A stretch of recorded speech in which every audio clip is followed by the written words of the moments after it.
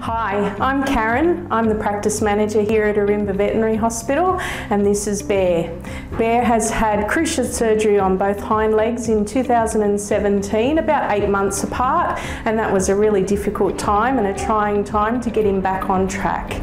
He does also have some arthritis in both hind legs, which is visible on X-ray, and he's been on a number of medications, including non-steroidals. He's also been on some Pentosan injections, particularly one called Zydax, and he's been on the Glyde chews, which has made a real difference to him. So before starting Glyde, we had a lot of problems getting Bear in out of the car. I had to get a ramp and have him walk up and down the ramp to help him in and out.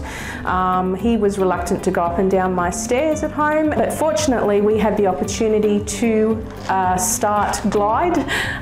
Glyde chews, the company Parnell makes those, and we had the opportunity to start on those, and we saw a real difference. After trialling the chews, within about 3 weeks, I noticed a huge difference with him.